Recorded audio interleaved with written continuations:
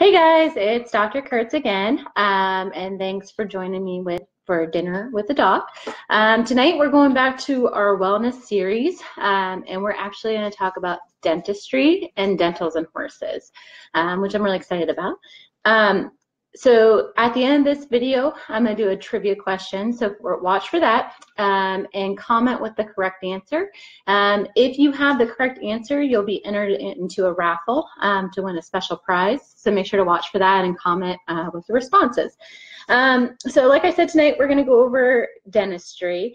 And a horse's dental health is very essential for their overall well-being. You know, that old saying, you are what you eat. Well, for horses, they need their teeth to eat and get the appropriate nutrients that they need. And so it's essential for them to be able to get those nutrients, to build muscle, to do all those things. They need to have a good dentistry program. And what makes horses so special and different from a lot of the animals we treat in veterinary medicine is they have a very unique dental structure, and that's based on their evolution. And so kind of always think back to, I always tell people a picture about where horses evolved from. You know, they were out on the plains. They had to, you know, eat grass and roughage and forages and all those sorts of things. So that's where they evolved from. So for their dental structure, they actually have a pretty cool mouth. So in the front of their mouth, they have incisors. So those are the teeth that when you open up your horse's lips and you look in, those are the front teeth that you'll see. And so really the function of those teeth is for grasping and tearing food. And so if you look, there's usually a little bit, so you look at the incisors, there's a pretty big space, and that's where the bit lays. And then you have your cheek teeth. And your cheek teeth in a horse are made up of premolars and molars. And really their function is to grind whatever tooth that they have. So they sit there and grind it, you know, grass, hay, that sort of thing. And so for their cheek teeth, these premolars and molars are lined up in a very tight line with no gaps, and that's called a dental arcade. So horses have 4 dental arcades. You know, they have their left and right, uppers and lowers. And so that's where, you know, those are responsible for grinding food. In that large space between the incisors and the cheek teeth, male horses tend to have canine teeth. So they'll have 4 canine teeth. And then the other thing that male horses have is something called wolf teeth. And some mares have those too, which we typically remove those wolf teeth when they're very young, just because that's where our bit actually sits. So we'll remove those, you know, wolf teeth, and they don't have those, you know, after we remove them, obviously. And so the really cool thing about horses is they have a special type of tooth. And so they have a tooth called a hypsodont tooth. And basically what that means is the tooth continues to grow throughout their lifetime. And what I mean by grow is more not really grow, but it erupts. And so basically what happens is with horses is they're born with their milk or their deciduous teeth. And in their jaw, they form their actual adult or permanent teeth. And so what happens as they age, they start to lay down something called cementum. They also lay down bone, and that pushes the teeth up, and they erupt through the gum line. And so when you look at the horse, they actually have a crown, which is what the exposed part of the tooth is called. But the cool thing is, you know, especially younger horses, they have a whole bunch of tooth underneath that gum line or in their jaw, and that's called the reserve crown of the body. So as the horse ages, that crown is pushed up more and more and more and more. And so that's how we can tell horses age, by looking at their teeth. We kind of, you know, so both their cheek teeth and their incisors do that. So we're able to look for changes on their incisors. They do things pretty regularly, like shed caps at a certain age. They develop certain things like hooks at a certain age and stuff like that. So we can age horses that way. And so the other thing that we run into is because, you know, that tooth continuously grows, it's not like they're forming new tooth under it. So they have only so much tooth that they can use. And so as our horses are living longer, they actually start to run out of tooth. So that usually starts to happen when the horses, you know, kind of in their mid-20s, that they may start actually running out of tooth, that they grow out of that. But that's where the expression comes from. that horses are long in the teeth. It's because as they get older, they have, the tooth kind of pushes up. And so when you actually look at the grinding surface of the horse's tooth, they have these ribbons of things, and so there's like, you'll see like brown or like a dark colored ribbon of material in there. And so that's the horse has ribbons of enamel and dentin in it. And enamel is very, very hard, and they use that enamel to grind food stuff. And so it's really important that when that enamel, when they're grinding against it and they're chewing, that enamel is contacted, because that's what actually they use it to grind it. Well, if something happens and for some reason that enamel is offset, what happens is that you have that very hard enamel grinding against the dentin, which is much, much, much softer. And so then that can start to cause changes, long-term changes in the tooth, and cause the tooth to deform or have issues. And so kind of the way the horse's teeth work is as they're chewing, they actually, those cheek teeth use more of a circular motion. And so basically it grinds. And what happens is that they basically, the top tooth and the lower tooth counteract each other, and they grind against each other, and they kind of evenly wear each other. And so that was, when horses were evolving and they were chewing lots of forage, that grinding effect really helped, they use that circular motion to grind the feed stuff. As we've evolved and used horses and we're feeding them more grains and pelleted types of food, we're diminishing that circular motion. And so actually with food and like grain and those sorts of things, they actually, instead of having that circular motion, they have a more, kind of up-down chewing motion. And so that's why with horses, because they have that continued growth, and then they also have that wearing, and some of that wearing is because of us, in terms of, the things that we feed them, putting bits in their mouth, those sorts of things. They do really require regular dental care, and they're at risk for dental disease. The nice thing about horses compared to some of the, other species like dogs and cats is they actually don't fight as much with things like, it's kind of rare for them to fight with gum disease, and those sorts of things. And we really run into problems with horses when we actually lose one of those teeth, especially in the cheek teeth, because when you lose that tooth, the corresponding tooth, either on the upper or lower, they don't have that nice grinding surface anymore. So basically that tooth that, doesn't have an appropriate grinding, source, it will keep pushing up. And so that can really cause, some disruption in the grinding surface. Over time, it will actually wear away the other tooth that it's, or the space or something like that.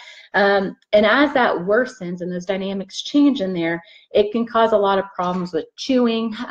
It causes pain in the mouth. And a lot of times, I think most people with horses have seen when their horses are painful in their mouth, because they'll do something like they'll chew only on one side, or when they have the bit, they'll toss their head. And then the other thing that can sometimes happen is as they're chewing and they're abnormal, they can actually worsen it because it really, changes the dynamics of that mouth. Eventually what this does is it leads to weight loss, which makes sense because they're not getting the groceries in their mouth or in their body that they need. They'll a lot of times start dropping food, which is called quitting. A very common thing for people to see is they actually form balls of food that falls out of their mouth. And eventually what can happen is you can have tooth infections and abscesses. Another very common things that can occur on a lot of our upper premolars and molars actually communicate with their sinuses. So if we have a tooth infection, that can actually go up into their sinus and cause a sinus infection. And so we can even have problems like colic, just because if they're not appropriately chewing and digesting their food, they can set them up for things like an impaction colic. So for a long, long time, it was thought that horses only develop sharp points, and all we have to do is take a hand float and do a floating, or grind down those sharp points, and then they were good to go. And so usually for those horses, they actually are done unsedated, and so that's what you can do the front teeth and get down those sharp points and do really good with getting the front teeth. The problem is that's not the complete picture of dental care. And so we know that while hand floating without sedation really does address the front teeth, the problem is they have a lot of tooth in the back that it doesn't address. And so the most important part of when your vet comes out to do a dental is actually the dental exam that they do, because that gives us a lot of information, and so that's what it's really important to have your vet come out and do a dental exam, and then kind of get an idea of what's going on. It is recommended to do a dental exam every 6 months to 1 year. That kind of depends on the age of the horse, their history. Say you have a horse that already has, say there's a horse that I know has a missing tooth. I might do that horse every 6 months just because I'm trying to compensate for that tooth that they lost. And it also depends on their performance levels. A lot of times with these, horses that are really with a heavy show schedule or a high performance level, even small changes like small sharp points or even a little bit of a hook in the back really alters their ability to be in the bridle and have collection and do that. And so that's where, we do recommend doing, for young horses, for old horses, and for horses, performing horses, we do recommend a dental exam every 6 months. And when we do a dental exam, it's a complete exam. So what we're going to do is we're going to really look at, the external face structure. So we'll kind of evaluate if there's any swelling, any pain in like the TMJ joint area. The other thing that we'll do is that, we'll look for anything like nasal discharge or anything like that. And so then, once we open the horse's mouth and use a speculum to look in there, then we'll also kind of look at tooth quality. So we'll look for any, fractured teeth or abscess teeth or anything like that. And then we'll also look at their gums, their lips, their tongue, their hard and soft palate, and, a bunch of different things in there. To do this appropriately, and I've gotten a lot of questions about this, to really do this appropriately, the horse should be sedated. And so we sedate for a couple of reasons. One, when they're sedated, we can really look in their mouth and get a good picture and get all of our tools and spend the time that we need to in their mouth. But also the other thing is it puts a lot less stress on their TMJ joints. If you can kind of imagine, if they're not sedated and we just put the speculum in, or if they're not sedated and we're just using hand floats, that's tough on their TMJ when the horse is, fighting you and using a lot of muscles and stuff like that to fight you with their jaw. And I do really recommend oral speculum, just because to be able to see what all we need to see in that mouth. And so I think a lot of people are really surprised when I actually do dentals, how far my arm is. I mean, when you look at my arm, I have a long arm. And a lot of times, for me to get to the very back hooks that we'll talk about later, but the very back hooks in the mouth, I'm usually up to my elbow in most horses' mouths.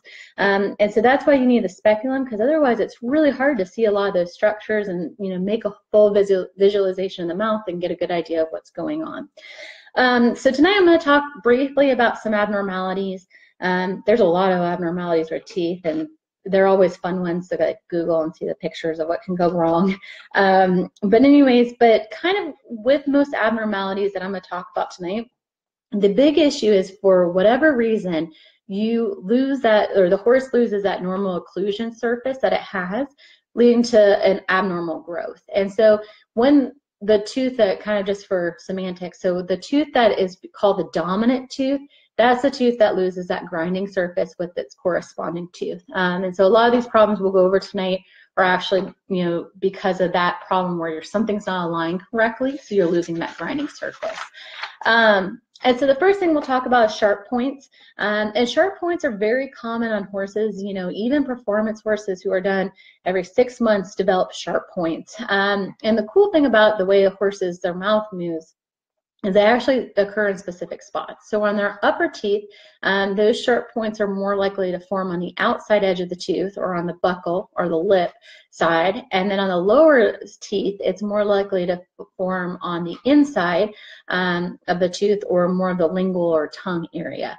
And so the big thing, obviously, when you have like a sharp point, if you can imagine, if you have a sharp point on one of your teeth that sits there, it can cause ulcers, and it can cause pain. It can cause ulcers on the tongue. It can cause ulcers on the side of the mouth. So pretty frequently what happens with these horses, and the biggest thing that we hear about, is that for whatever reason, when they have a bit in their mouth that they're not wanting to turn a certain direction, they may start tossing their head a little bit more. That's unusual usual for them. And they may start to have issues like when they're chewing, people notice they'll chew on one side of their mouth versus the other. And so that's a big issue with them that, that's pretty nice thing about that is it's pretty easy to address, with the dental. But that's a big thing that happens in a lot of these horses, even when they have dentals every 6 months to a year. The other really big thing that we see are something called hooks. So basically a hook forms when the tooth is unopposed. And this is really, it's very common to form on the very lower back tooth, and then on the very front cheek tooth on the top, and then the lower back tooth. I was gesturing, but I wasn't saying it.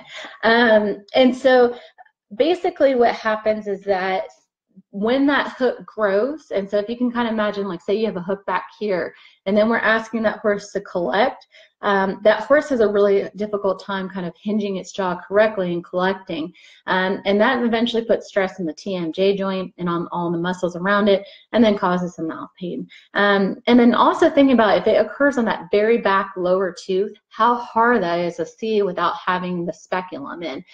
Just because, like I said, usually when I'm doing these horses, that tooth, I'm up to my elbow in their mouth. And so that was, that's a big thing that we find. Sometimes that hook, it gradually leads to that hook, so it forms what we call a ramp. And so that's another important thing to address during a dental exam. Horses pretty quickly form those, and so that's what, at least every year to address those hooks, but ideally if it's a performance horse, every 6 months. Horses can also form something more severe called a wave mouth. So basically what that is you have several dominant teeth, and so basically within that whole arcade it forms high and low spots. And so when addressing that, that's very important to actually address the spot that's high or the dominant tooth, and actually grind that down and take that back. And so ideally when you do that, the corresponding tooth that has been worn down too much, it gives it a chance to regrow and kind of match it. I will say that a lot of times with horses with wave mouth, they're not horses that we ever make, that you fix them one time and then we never have to address it again. A lot of times horses that are prone to having a wave mouth, that every year we're kind of readjusting the same teeth. And that's another really important part of dentals that can be a little frustrating, just because, what I always have a conversation with people is that, there's only so much tooth that we can take out per session. And so if the horse has a really big issue, say like a wave mouth or a really bad step or something, along those lines, we're a little bit limited in how much tooth we can take off. And then the other thing is we don't want to completely remove the grinding surface, because then, that causes issues with them being able to, chew their food. And so that's what, this is another, like a wave mouth. Usually it's something that we have to address for the horse's entire life and do regular dentals, every year, every 6 months, kind of as a horse needs it. Another big thing is called a step. And a step is, again, when you have a dominant tooth that doesn't really have an opposing thing. The most common places we'll see a step is when they actually lose the corresponding tooth. So say that they have, they lost a lower tooth, well then that upper tooth will be super long and form a step because they lost that grinding surface. Another cool one that we see is something called a shear mouth. And so shear mouth is when a horse uses only one side of its mouth and it actually grinds unevenly. And the cool thing about shear mouths is they're actually really easy to identify just looking at your horse. If you open up their mouth and look at their incisors will actually be a shear mouth too.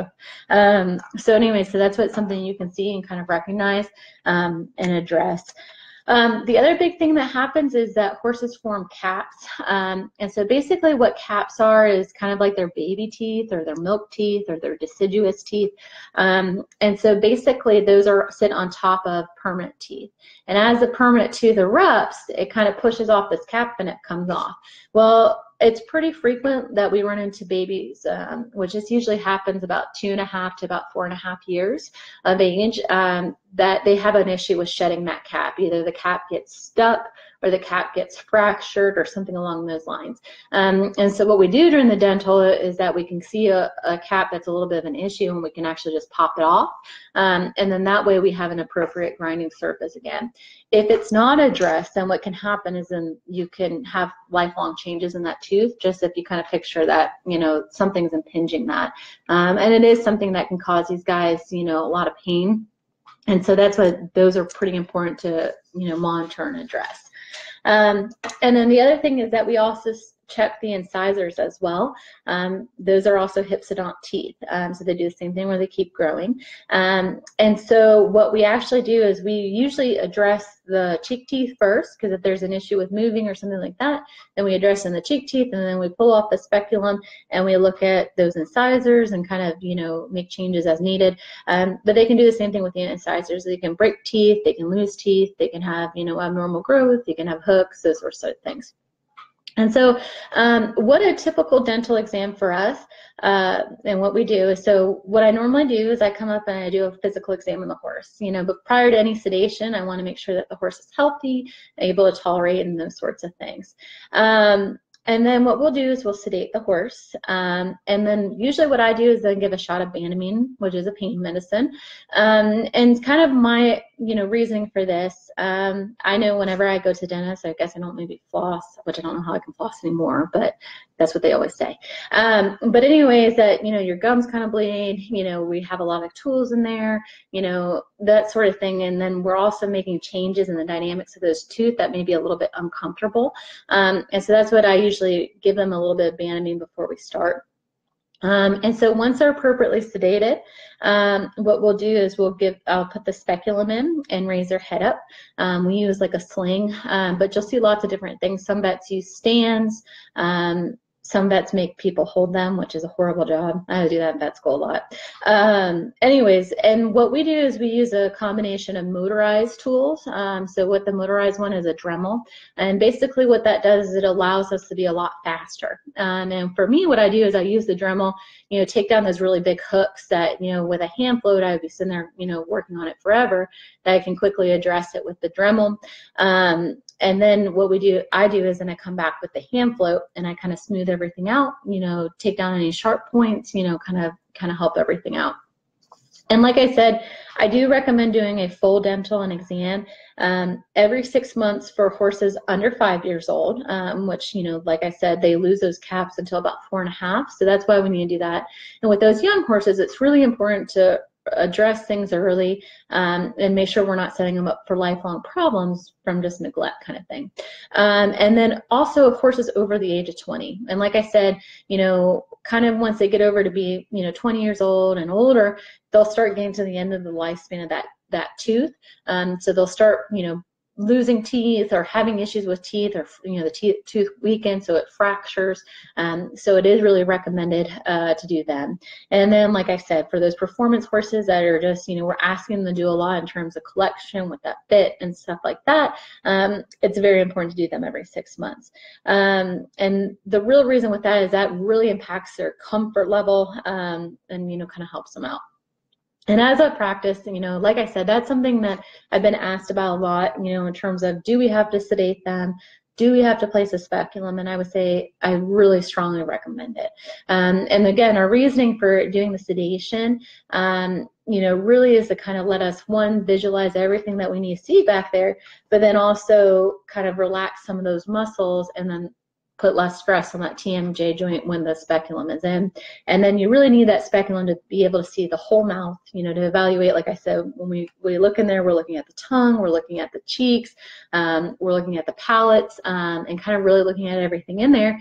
And to be able to get back where we need to get back to, we really need that speculum. So to do it without that, it's really not the whole story of the mouth. And so that's why I really recommend doing that. So as always, if you have any questions or anything like that, you know, comment here. You can also call or text us, and we'll try to answer all your dental needs.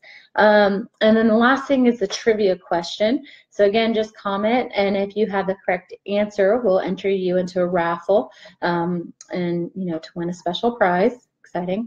And so the trivia question is, how many teeth does an adult male horse tend to have? And so that's what the average adult male horse. Alrighty, well, that's it for me tonight. And like I said, if you have any questions, just, shoot me a message. Thanks.